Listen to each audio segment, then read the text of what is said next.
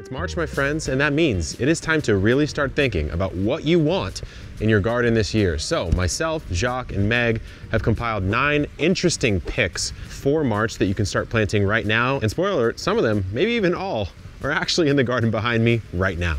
My first pick is one that it's absolutely one of my favorite plants. I've grown it in just about every way you can imagine, and it's in this garden right now, even though I didn't plant it yet, and that would be the potato. Potatoes are quintessential. It's a love language, really. It's an entire ethos and philosophy of life, one that I wholeheartedly subscribe to. I tried to live off these bad boys for about a month. I lost like 10 pounds. It was probably 10 pounds of muscle. I don't even think I lost any fat.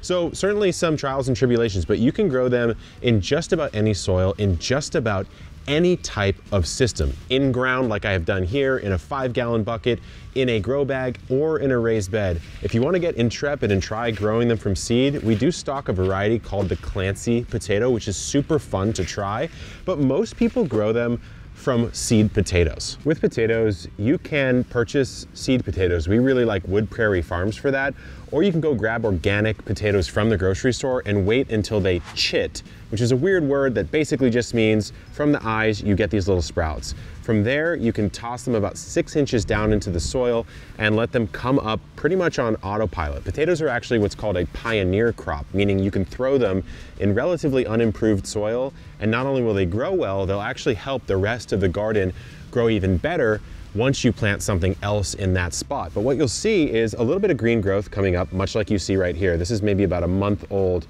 worth of growth. It'll take about 2 more months. You'll see this get nice and bushy. It'll start to yellow, it'll start to die, and then once it's fully dead, you wait about 2 weeks and dig your potatoes up and you have a beautiful meal. When you begin gardening, one of the best pieces of advice you could get is to grow what you love to eat. For us here in our home, it is brassicas. That is things like broccoli, cabbage, and cauliflower. And actually, these are a wonderful crop because they could be harvested 2 different times of the year for us here in San Diego.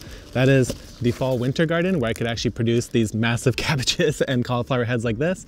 And there is the spring garden, which starts now. So let me show you some of my favorite varieties that grow no matter where you live. One of my favorite cabbages has become the Copenhagen market cabbage, and that is actually what this big boy is right here. Usually they are a little bit more compact, but this one has been getting tons of winter rain. You can grow them in spring in most of the country, and they will do quite well regardless of where you live. The next pick is the Twister cauliflower. This is one that self-wraps and also can grow well in the heat. The self-wrapping protects the head from turning a yellowish or purple color due to the sun, and the fact that it could tolerate heat is great for warmer climates like me in Zone 10B San Diego, where you don't know if spring's gonna actually stay cool and nice like it is today, or get very hot and miserable and ruin your brassica harvest. So that is also why I actually recommend the Checo for my broccoli choice. This is one that can tolerate heat, will produce a wonderful, nice big head at the beginning, and then make wonderful side shoot florets all summer long that will be quite delicious until you get to the very, very actually true unbearable hot period of the year. So those are my picks for brassicas. They should do well no matter where you live, and they also happen to all be delicious. Companion planting is always a buzz phrase in the world of gardening, and for good reason. I mean, why wouldn't you want to learn which plants you can plant that actually help deter pests on your crops? Enter marigolds and nasturtiums. Not only are these 2 gorgeous, stunning flowers, they are your garden BFFs. If you've ever been walking through a garden center and you smell something that just kind of makes you stop and go, you're probably smelling the beautiful stench of a marigold. And although they're a little bit smelly, that's kind of good for us because just like we stick up our noses to the smell, so do a lot of pests. And a lot of pests really try to avoid anything that's planted near marigold because they just can't take the smell. And I don't blame them one bit. They're beautiful, but they stink. Not only can they deter pests above ground, but they emit this chemical in their roots that can help deter things underground, like root knot nematodes, which can be really harmful to tomato plants.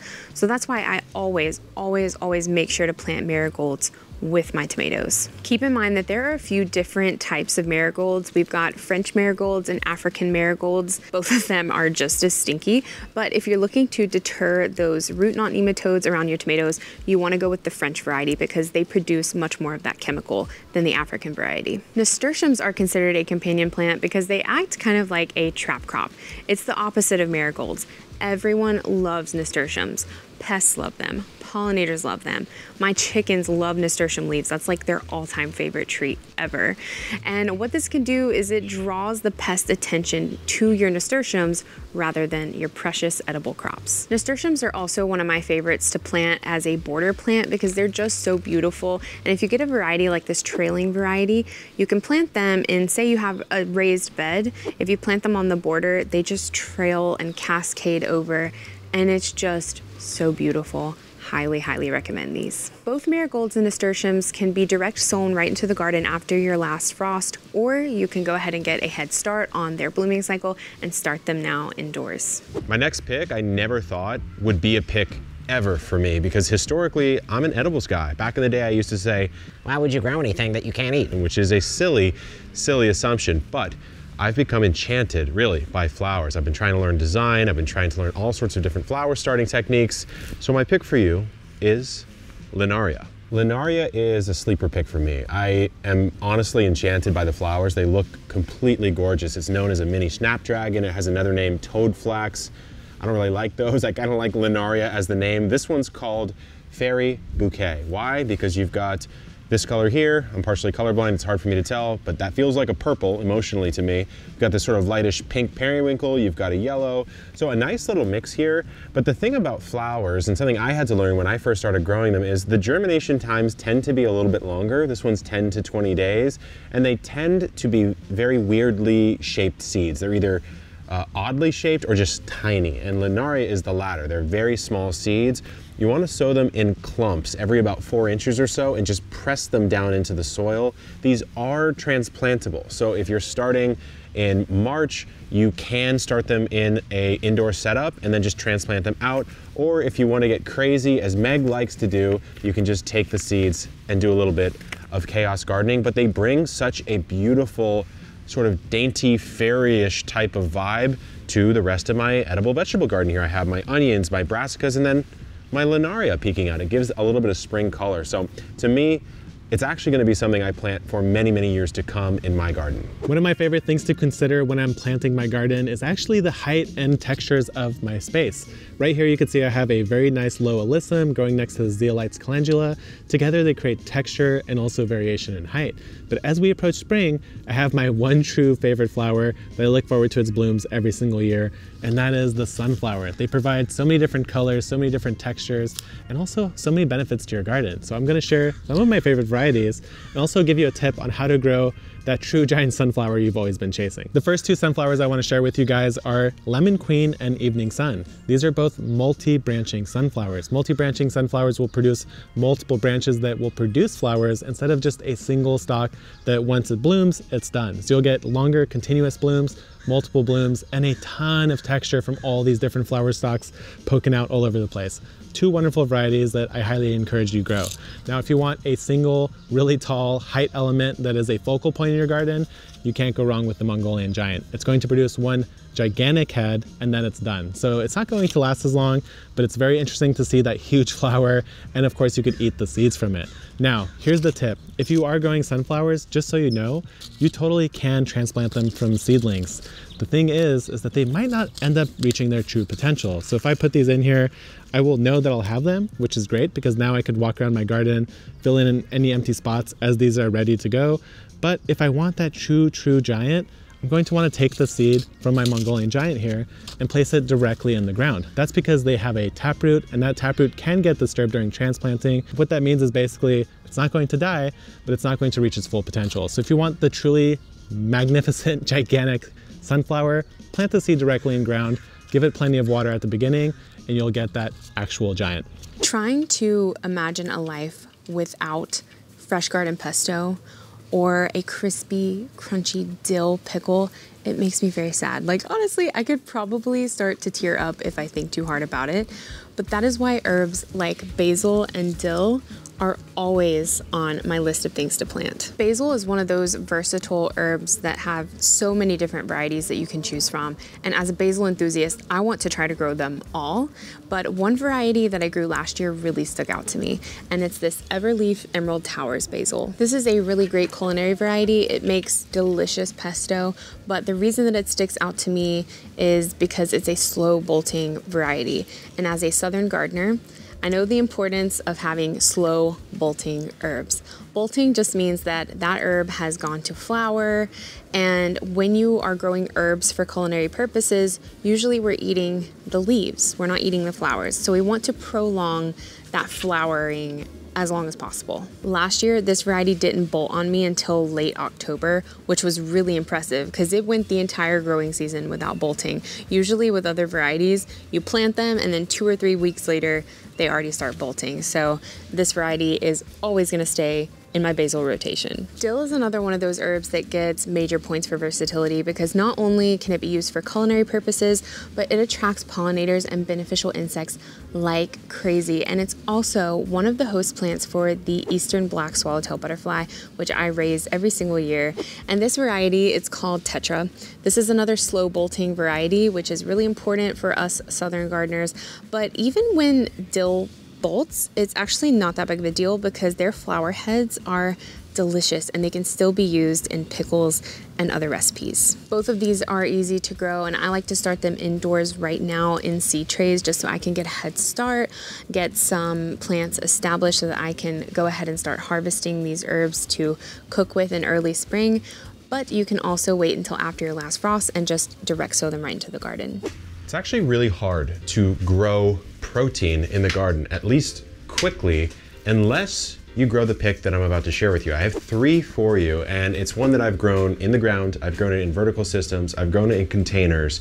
It is the wonderful and wild world of beans. So funnily enough, people in my area of the world didn't even start eating beans until about 300 AD, and in Northeast USA, we probably didn't start eating beans as a people until about like 1100 or 1200 or so, mostly because they're dry and they need to be cooked to provide any real nutritional value. So someone figured that out. Some intrepid soul decided, hey, I'm gonna throw some beans in this pot of stew that I'm making and I'm actually gonna eat them. And it's that protein, it's that umami flavor that those beans provide that kind of gives the body the sense, hey, I should really keep eating this. There's some good nutrition in here. They're so productive in the garden, guys. So 3 picks for you. If you're in a colder climate, Royal Burgundy might be a pick, or if you're in small spaces, it tends to do better in a cold climate, tends to do really well in a container. It's a purple bean, it is hard to go wrong. Then if you want to get a little bourgeoisie with me, you've got French filet, which is known as haricot vert. I don't know, I'm not French, and if you're French, I'm sorry. This is the quintessential French bean. So if you really like that vibe, I would grow these. Then you've got Gold Rush if you just want to get a little bit fun and a little bit more spicy with the color, but all these really grown in the exact same manner. Direct sowing beans is a good idea. Growing them in ground or containers, just pop them about 1 inch deep, water them, they'll come up, but you can start them in seedling trays or pots of any kind. You'll notice that these ones are doing quite well. They might be a little bit leggy, but all you really want to do is bury them to about there. When that first node of growth starts to branch off, just put them about that deep. What you'll notice if you are transplanting beans is they tend to yellow a bit post-transplant. It takes about 1 or 2 weeks or so. So maybe you could throw a little nitrogen fertilizer in there to help them out because they are nitrogen fixers, but they need to kind of get that system up and running to steal that atmospheric nitrogen so they actually can start cycling that for themselves. So you give them a little bit at the start. That tends to help the transplant issue, but beans are just so productive. They're about 50, 60 days to maturity, but if you want to keep beans going throughout the spring, throughout the summer, just plant them every 1 or 2 weeks and keep cycling those plants and make sure you keep harvesting them because they'll keep producing if you do. I'm down here surrounded by green plants, and one of these is actually one of my favorite things to harvest out of the garden, and March is a fantastic time to start it. It's delicious, it's sweet, it's crunchy, and when you grow it yourself, it is so much fun to pull straight out of the ground. And that, of course, is the carrot. Now, a lot of people struggle with germination when it comes to carrots, meaning getting them to even start growing. So let me give you some tips on how to get the best germination possible so you could have your own sea of green, and also a couple varieties I really like to grow. Before I give you the tips on how to get the best possible germination, I wanted to call out 2 of my favorite fun varieties. First one is called Little Fingers, which is aptly named because it makes these little carrots that are quite delicious. And we also have the Tonda de Paragi, which I probably mispronounced very poorly. which is a funny kind of beet-shaped carrot. Both of these also do really wonderfully in containers since they're not as big, and they both taste wonderful and are actually a little bit faster to harvest than most larger carrots. So let's get into the tips on how you can succeed to grow carrots at home. First thing you want to do, number one by far, is to make sure that wherever you're growing them, it is very well watered. We're talking full saturation. So step one is going to be watering the soil. Moisture is extremely important because it is the thing that actually kills carrot germination. They take 10 to 14 days to germinate, and if they dry out for a single one of those days, they failed. So you want to make sure you start off with very nice wet soil. Next thing I'm going to do here is create a little furrow, which is just a little channel that I'm going to carve in with my hand on this irrigation line and this one as well. The way I like to seed the carrots once I have my channels ready is to pinch the packet. So I create a nice little ridge there, and that allows the carrots to fall a little bit more slowly. Then all I have to do is tap on the top of my hand and the seed will fall right down. You can overseed a little bit, but you're going to want to go through and remove carrots until they're, I don't know, maybe about an inch space between each carrot. Once we have the carrot seed in our trench, we're going to go ahead and very lightly bury it. We're not going to bury it deeply because these are small seeds.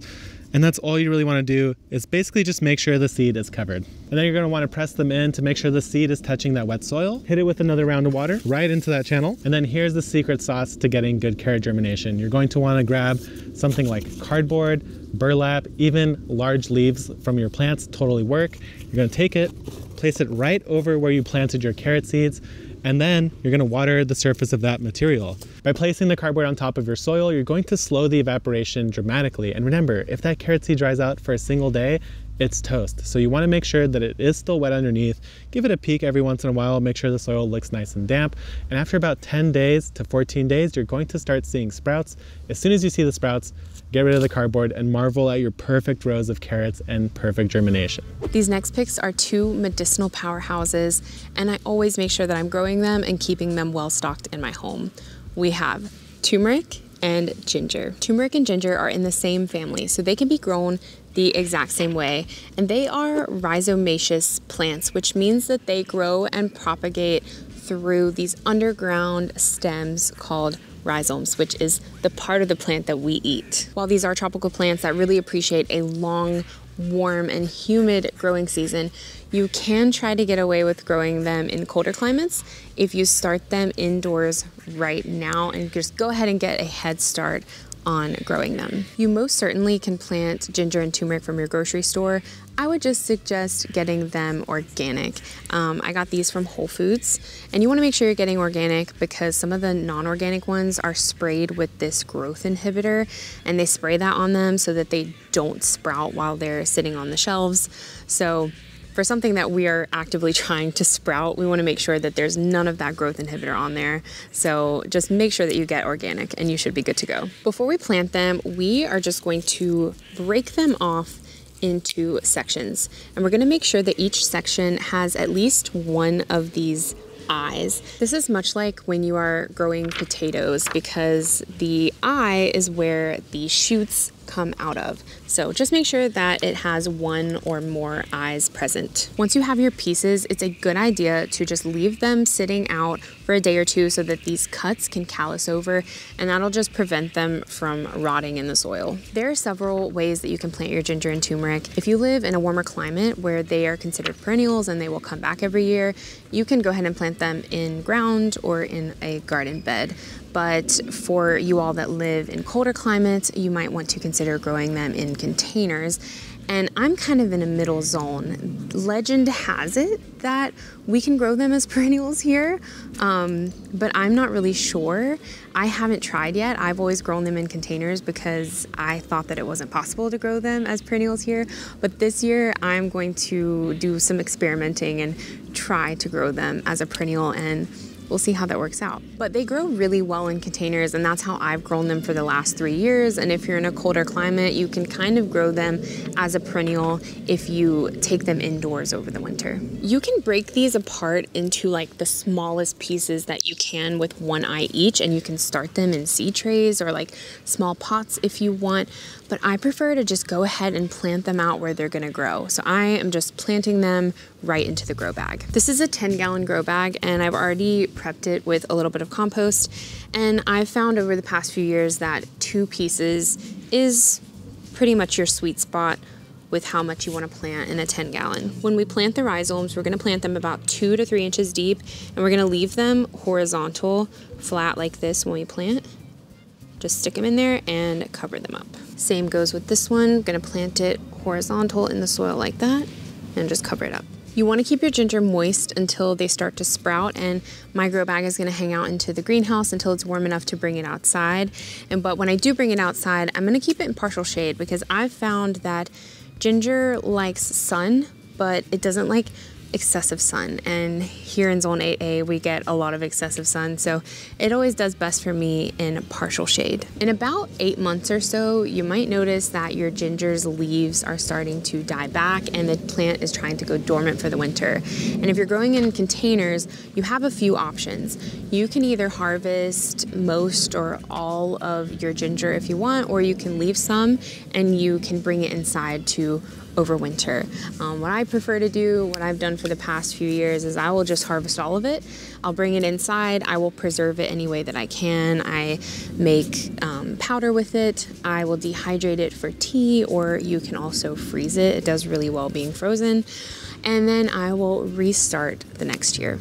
Something I've done this year is create a border patch where I have actually most of the selections that we shared with you today, including these sunflowers, which if you want a full guide on how to grow, you can check this video out right there. Good luck in the garden, my friends, and keep on growing.